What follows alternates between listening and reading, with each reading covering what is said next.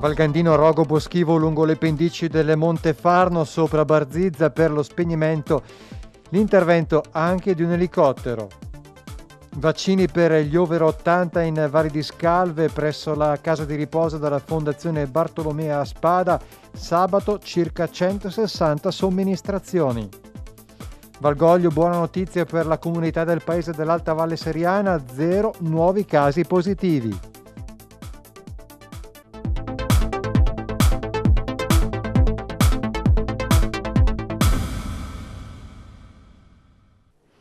Buonasera e ben ritrovati con il telegiornale di Antenna 2.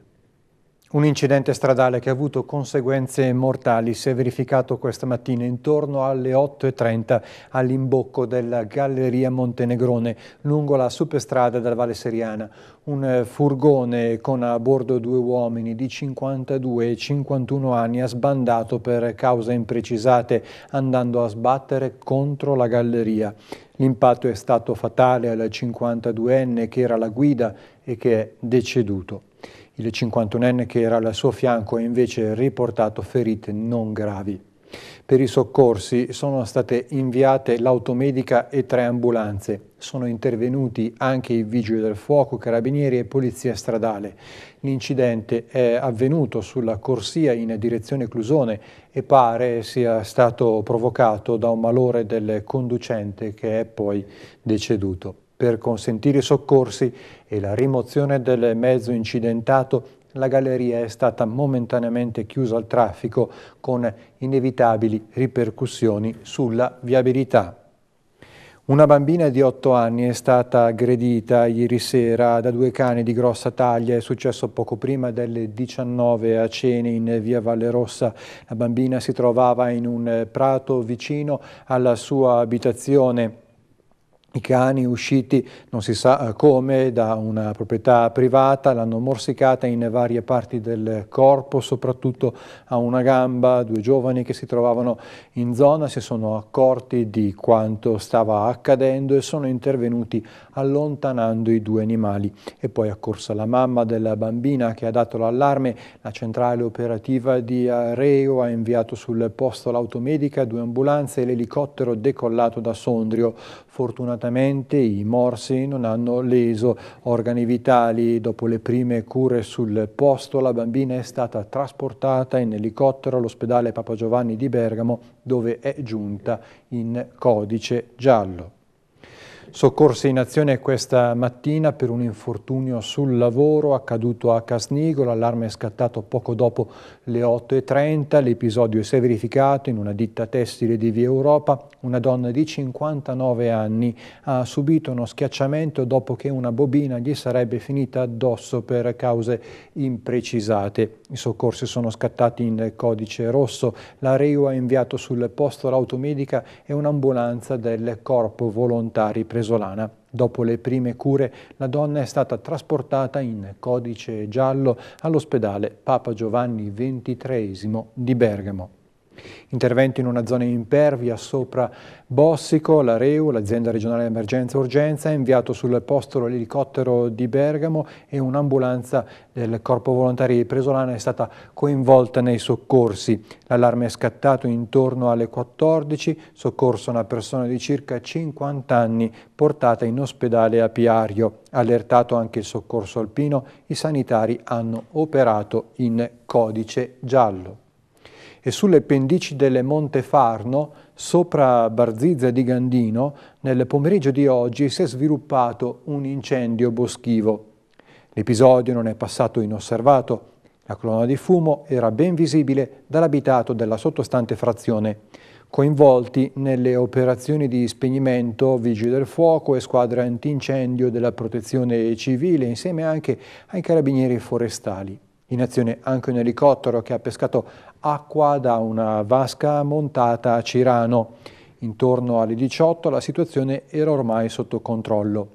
Il vento non ha tuttavia aiutato i volontari nelle operazioni di spegnimento e per il complicato lavoro di bonifica del territorio. L'incendio potrebbe essere partito nei pressi di una strada non lontano dalla località Gervas. Al momento non si conoscono le cause del rogo. E restiamo in Valgandino approfittando delle condizioni meteo favorevoli. Nel primo pomeriggio di oggi è stato recuperato con l'ausilio di un elicottero l'aliante finito tra neve e sterpaglie nel pomeriggio del venerdì santo. L'aliante era decollato lo scorso 2 aprile dalle rive del lago di Varese per finire in località Campo d'Avene. L'elicottero, che ha recuperato l'ultraleggero, lo ha trasportato nei pressi dell'elisuperficie di emergenza nella zona del santuario di San Gottardo. Da lì il viaggio fino all'officina di riparazione è continuato su di un carrello. E ora ci spostiamo e andiamo in Val di Scalve. Gli over 80 scalvini potranno essere vaccinati senza lunghi spostamenti. Sabato 10 aprile dalle 9 alle 16 circa presso la casa di riposo della Fondazione Bartolomea Spada è prevista la vaccinazione di circa 160 anziani. Sentiamo il presidente della comunità montana di Scalve, Pietro Ru. Siamo in collegamento con il primo cittadino di Viminore e presidente della comunità montana di Scalve. Nella giornata di sabato è previsto l'avvio delle vaccinazioni contro il coronavirus anche sul territorio scalvino. È stata un'operazione non semplice perché effettivamente riuscire ad organizzarle qua sul territorio della Val di Scalve ha richiesto diversa burocrazia e numerose video call, però fortunatamente Massimo Giupponi ha accolto, diciamo, le nostre richieste venendo incontro un po' a quella che è la necessità del territorio della Val di Scalve, che è molto periferico, e quindi ci ha concesso questa sorta di deroga all'interno della RSA di Schippario, che è stata subito disponibile e consentirà appunto agli ultra ottantenni che volessero, che non erano ancora stati chiamati, che hanno la necessità quindi di fare il vaccino, di farlo direttamente qua sul territorio della Val di Scalve, evitando quindi lunghi viaggi che soprattutto per le persone che hanno una certa età sarebbero sconsigliabili, a maggior ragione in questo periodo storico contingente. E come vi siete organizzati? Allora, le vaccinazioni inizieranno esattamente dalle 9:30, ci saranno 2 persone ogni 5 minuti, le abbiamo in questi giorni, proprio in queste ore, li stiamo contattando un po' tutti, ogni sindaco sta contattando i propri cittadini residenti per fissare l'appuntamento, in modo tale che non ci siano accavallamenti e code. Quindi l'ottantenne dovrà recarsi appunto nella RSA di Schilpario, dove ad attenderlo vi sarà il personale della Croce Rossa insieme al personale, diciamo, della Protezione Civile Val di Scalve, che aiuteranno la persona ad andare all'interno e a fare il vaccino e nel periodo di osservazione che ne consegue. Tutto questo è fatto per poter venire incontro appunto alle necessità degli ottantenni. Abbiamo cercato di curare il minimo dettaglio proprio per fare in modo che ci sia il minor disagio possibile. Quante sono le persone interessate? Allora, dovrebbero essere circa 160 persone, le stiamo contattando una ad una tramite la disponibilità dei nostri uffici anagrafe e a breve avremo il numero completo, che comunque dovrebbe assestarsi intorno a queste cifre. Dipende un po' in funzione della disponibilità anche dei familiari ad accompagnare gli ottantenni, oppure dal fatto che alcuni che stiamo chiamando fortunatamente hanno già avuto modo di fare il vaccino in altre location. Dopo gli over 80 proseguirete anche con le altre categorie? Beh, diciamo che è una speranza che serbiamo un po' tutti, però credo che sia più realistico pensare che per le altre categorie ci sarà la necessità di spostarsi non troppo lontano, ma di arrivare almeno fino a Clusone. Diciamo che l'operazione ultra ottantenni si era messa in moto quando ancora non c'era l'hub vaccinale a Clusone, quindi tanti nostri ottantenni erano stati chiamati a Chiuduno piuttosto che ad Antegnate, e capite bene che per una persona con una certa età e magari anche alcune patologie, fare tutta questa strada era impegnativo se non impensabile. Per questo ci eravamo mossi. Adesso che abbiamo dei centri vaccinali ben più vicini, direi che salvo casi eccezionali la necessità verrà un po' meno e quindi ci si potrà spostare a Clusone, appunto. Ora ci spostiamo in alta Val Seriana, a Valgoglio, paese dove nelle scorse settimane si è registrato un alto tasso di incidenza della diffusione del coronavirus e come risposta è stata avviata una vaccinazione di massa della popolazione e si registrano 0 casi positivi. Nicola Androletti ne ha parlato con il primo cittadino Angelo Bosatelli. 0 nuovi casi positivi nell'ultima settimana a Valgoglio, una buona notizia, come commentarla, Sindaco? Diciamo che c'è stata molta soddisfazione proprio aver riscontrato questo dato dopo questi ultimi periodi dove Valgoglio è stata davvero toccata in maniera pesante con questi casi positivi. Diciamo che questo risultato è stato frutto anche a una grandissima collaborazione in primis dagli stessi cittadini, dove hanno da subito rispettato le regole, quindi abbiamo cercato di contenere al massimo questa espansione. Tra l'altro c'è stata anche una grandissima collaborazione dagli stessi esercizi commerciali, dove in maniera autonoma, prima ancora che fosse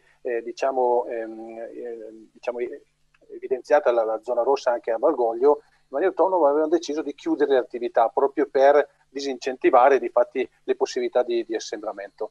Questo ha portato davvero a un ripristino veramente anche veloce di questa situazione di normalità, sperando logicamente che duri, nel senso che non dobbiamo assolutamente mollare la guardia. Ci sono ancora molte persone che attualmente non sono state ancora vaccinate, quindi il virus è alle porte, quindi dobbiamo fare sempre molta attenzione, rispettare tutte le norme che le normative prevedono, quindi distanziamento, mascherine, eccetera, però perlomeno siamo contenti anche perché oggi con l'apertura anche della scuola di infanzia e della scuola primaria siamo partiti tutti abbastanza tranquilli proprio perché il caso proprio anche di Valgoglio da 0 casi positivi, quindi invito tutta comunque la popolazione a tenere la massima attenzione e a rispettare tutte le norme. Importanti sono state anche le vaccinazioni e tra l'altro presto ci saranno anche le seconde dosi. Sì, assolutamente. Valgoglio è riuscito a fare una grossa pressione affinché si facessero queste operazioni, prima con i tamponi, poi con i vaccini, proprio per il fatto che avevamo raggiunto un alto livello di positivi presso questa comunità. Sta comunque proseguendo come concordato con ATS, SRT e Regione la campagna di vaccinazione, tant'è vero che il 24 di aprile siamo in attesa della disponibilità dei vaccini, dovrebbe essere il primo appuntamento per i secondi vaccini agli ultra ottantenni e a quelle persone che avevano già alcune patologie, quindi attraverso il vaccino Moderna, mentre invece per gli altri che hanno fatto come sottoscritto AstraZeneca dovremo attendere un po' di più, andremo verso l'inizio della metà di giugno. Abbiamo parlato all'inizio anche degli esercizi commerciali, ricordiamo che il Comune aveva messo in campo anche un bando per aiutare le attività economiche. Come è andato? Ma è andato abbastanza bene, diciamo in funzione delle domande che sono arrivate, circa una ventina, avevamo a disposizione appunto queste risorse, circa 19.000 euro, che volevamo mettere a disposizione per venire incontro a loro in base a questi periodi di criticità che hanno vissuto.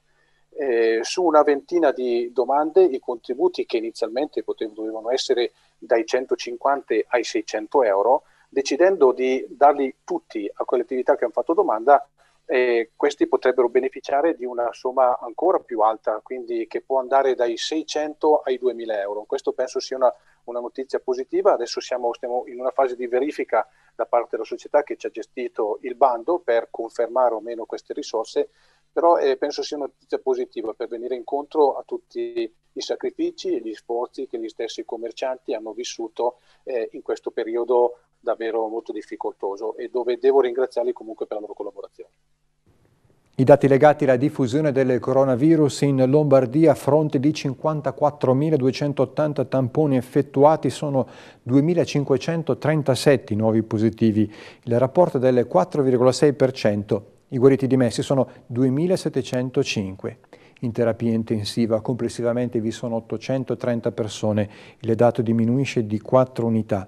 I ricoverati non in terapia intensiva complessivamente sono 6.501, meno 94. I decessi più 130. I nuovi casi positivi al coronavirus per provincia: Bergamo 166, Brescia 413. E da oggi è possibile prenotare il vaccino anche per i cittadini che rientrano nella categoria 70-75 anni, lo ha annunciato il presidente di Regione Lombardia Attilio Fontana. Inoltre, prosegue Fontana, grazie alla consegna avvenuta ieri di 250.000 dosi di vaccino Pfizer, confermo che entro domenica 11 aprile potrà essere garantita la prima somministrazione per tutti gli over 80 che hanno aderito alla campagna vaccinale.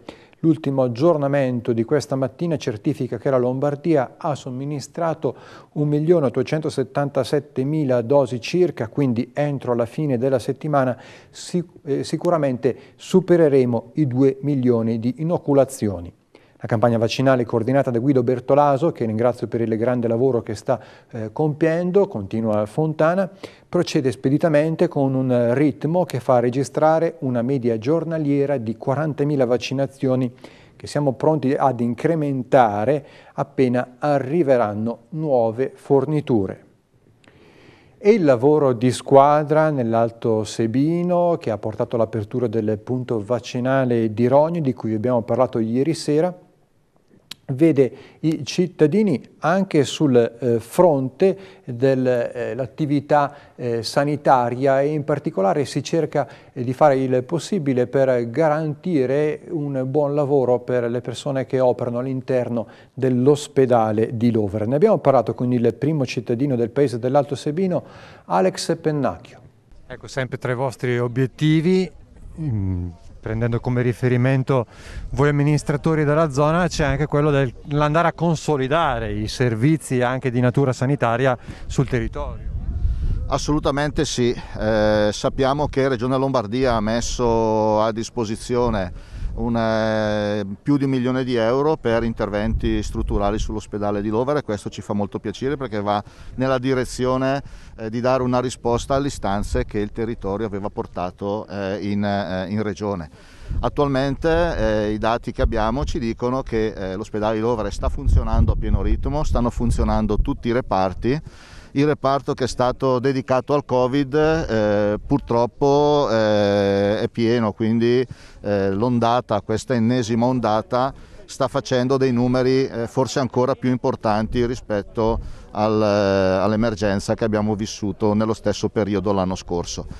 Però il nostro personale medico, infermieristico si sta veramente comportando come sempre in modo eccezionale, con grande professionalità, con grande generosità e soprattutto con grande umanità, e questo è stato riconosciuto da tutte le persone che sono state affidate alle loro cure, e ci rende veramente molto, molto orgogliosi di tutti loro e del nostro ospedale. Val Seriana e Val di Scalve sbarcano sulla riviera romagnola grazie al legame di Ardesio con Cattolica. Sentiamo il presidente di Vivi Ardesio, Simone Bonetti. Abbiamo già parlato della relazione costruita da Ardesio con Cattolica, la località della riviera romagnola. E grazie a questo rapporto intrecciato nel corso degli anni, la Val Seriana e la Val di Scalve potranno costruire nuovi contatti e opportunità di promozione per il territorio. In che modo? Allora, assolutamente, finalmente entriamo nel vivo di quella che è poi la strategia che abbiamo deciso di attuare per questa collaborazione importantissima con l'amministrazione comunale di Cattolica, che ringrazio, l'assessore al turismo e vice sindaco di Cattolica, Nicoletta Olivieri, per l'apporto importante e il fatto che anche lei, come me, un po' ci sta credendo in questa nuova amicizia che sta nascendo tra le due cittadine. Entra nel vivo perché tra un mesetto saremo ospiti a Cattolica con uno stand presso il loro evento, la Gran Fondo Squali, una manifestazione dedicata al mondo delle biciclette. Ovviamente Covid permettendo ci sarà un grande raduno, una grande gara, e Vivi Ardesio avrà la possibilità di essere presente a Cattolica con uno stand per promuovere in primis ovviamente Ardesio, ma poi l'intera Val Seriana Seriana e Val di Scalve. Perché? Perché abbiamo coinvolto la Promoserio, con la quale stiamo costruendo un pacchetto e una serie di brochure e di opportunità di comunicazione e di visibilità per il nostro territorio, proprio da esporre durante questi 3 giorni che abbiamo il piacere e l'onore di essere ospiti a Cattolica. Inoltre con Promoserio stiamo cercando di mandare anche degli atleti a questa gara, quindi anche faccio un appello: chiunque magari è amante delle due ruote, delle biciclette, e vuole magari partecipare a questa manifestazione a Cattolica, di contattare Vivi Ardesio o la Promoserio per poter iscriversi e partecipare. Ovviamente più siamo, più avremo anche una scontistica importante da parte dell'associazione cattolichina che organizza l'evento, e quindi è un'occasione magari anche importante di visibilità per il territorio. Puntiamo tanto, Ardesio punta tanto su questa iniziativa con Cattolica, perché vede in questa località uno spunto importante innanzitutto di amicizie, di tessere dei rapporti importanti, di condivisione magari anche di rapporti in località molto diverse dalla nostra, quindi si parla di mare e non di montagna, ma a volte proprio scoprendo e capendo come determinate località molto famose, molto importanti dal punto di vista turistico agiscono, c'è l'opportunità magari di cogliere degli spunti importanti per un futuro anche per il nostro paese. Quindi va avanti questa amicizia, questo rapporto. Scenderà una delegazione importante di Ardesio, saremo in tanti che scenderemo per costruire ancora e tessere ancora di più i rapporti istituzionali anche con la cittadina, e quindi speriamo, dai, se da cosa nasce cosa, speriamo che questa primavera possa portare uno stimolo ulteriore anche per l'estate ardesiana e dell'intera Val Seriana e Val di Scalve, per un'estate 2021 magari importante, ovviamente in sicurezza. A Casnigo del Presolana nei prossimi giorni inizieranno i lavori per valorizzare un bellissimo percorso storico che si snoda in un ambiente paesaggistico molto suggestivo e che collega Denzil a Rusio. A Castione sono vicini all'avvio i lavori per la strada Denzil-Rusio. Che cosa è previsto? I lavori che stiamo facendo in questo periodo sono numerosi, alcuni sono stati interrotti ovviamente per l'inverno e per la neve, e così era interrotta anche la strada Denzil-Rusio. Denzil-Rusio ripete un percorso storico che collega l'abitato di Bratto con Rusio, per cui è un investimento di circa 130.000 euro, in cui vengono rifatti i muri a secco, viene rifatto il selciatone, ed è un percorso pedonale interessante perché, fatto quello, si può partire tranquillamente dalla chiesa di Bratto, andare a Rusio tramite Denzil Rusio, un percorso naturalistico tra l'altro in una zona particolarmente bella a livello paesaggistico. Da Rusio si va al Parco degli Alpini e si può ritornare ad Orga, il tutto sempre su pista ciclabile o comunque su percorso protetto. Ci serve per fare anello, sarà una pista sia per una strada sia per pedoni ma anche per ciclisti, per e-bike, e serve proprio a fare l'anello completo. Subito dopo partiranno anche i lavori per completare le strade che portano ai Cassinelli e al Cornetto, e anche lì si tratta di lavori di circa 100.000 euro l'una, e anche lì rifaremo il selciatone eccetera. L'idea proprio è usare i percorsi e-bike, i percorsi ciclabili, i percorsi pedonali di tutto il territorio per permettere sia alle biciclette sia ai pedoni di girare extraurbano dal paese sempre in sicurezza. Quando dovrebbero concludersi? I lavori sono previsti in 60 giorni, in 2 mesi. Io penso che con l'estate sarà tutto finito e avremo la riapertura sia del ponte di Dorga, che adesso è in fase finale, sia di tutte queste strade extraurbane che permetteranno delle passeggiate più sicure a tutta la gente, che sicuramente ci sarà numerosa anche quest'anno con l'estate, terminando l'epidemia come speriamo. Nel dicembre del 2020 è uscito un libro dallo chef stellato Norbert Niederkofler dal titolo Cook the Mountain, The Nature Around You. Alla pubblicazione ha preso parte anche lo chef originario di Gandellino Michele Lazzarini, sous chef presso il ristorante 3 stelle Michelin Sant'Ubertus Rosa Alpina. Lo abbiamo intervistato. La passione per la cucina e il legame e l'affetto per i sapori di montagna hanno permesso la pubblicazione di un libro. Sì, insieme a Norbert Niederkoffler abbiamo fatto questo libro che si chiama Cook the Mountain, che è un libro basato sulla cucina di montagna, che è la nostra filosofia che portiamo avanti ormai da diversi anni al ristorante Sant'Ubertus. È un libro che si focalizza sulla cultura della montagna, quindi per valorizzare il territorio, i produttori, tutta la gente che ci aiuta a portare avanti questa filosofia nel nostro ristorante. All'interno si trovano ricette che proponiamo al ristorante, ma anche storie o vicende che sono avvenute per arrivare al nostro livello. Proporre piatti legati a un territorio significa anche comunicarlo. Sì, questo è stato il nostro concetto, per questo abbiamo creato questo libro, per tramandare, diciamo, questa cultura di montagna che pian piano andrebbe persa se comunque non venisse ripresa, e questa è stata la nostra forza per fare questo libro e per certificare questa cultura di montagna che portiamo avanti negli anni. Un libro in cui sono presenti anche alcune ricette. Sì, è un libro che contiene più o meno 65 ricette, quindi 65 piatti del ristorante Sant'Ubertus, e anche un glossario dove vengono scritte alcune piccole ricette, alcune basi di cucina della cultura di montagna. Perché è importante per chi fa ristorazione in territori montani essere anche attenti a quelle che sono le tipicità, nonostante anche le contaminazioni che sono un po' frutto della cucina più moderna. Sì, diciamo che insieme a Norbert abbiamo viaggiato molto, abbiamo visto molto nel mondo, e questo ci ha sempre, diciamo, aperto la mente per confrontarci con altre culture, quindi mettendo in prima persona la cultura di montagna, confrontandole con altre culture che si possono sposare con la cultura di montagna della Patagonia, con la cultura di montagna dell'Himalaya, e questo ci ha fatto andare avanti nel tempo, esprimendoci al meglio nella nostra filosofia. Un percorso, un lavoro che hanno permesso di ricevere anche dei riconoscimenti. Sì, abbiamo ricevuto negli anni vari riconoscimenti, tra cui le 3 stelle, e quest'anno c'è stato proprio riconosciuta la stella verde, che è una nuova stella della Michelin che premia la sostenibilità del ristorante, quindi il discorso sul no spreco, su tutto quello che in questo periodo conta molto.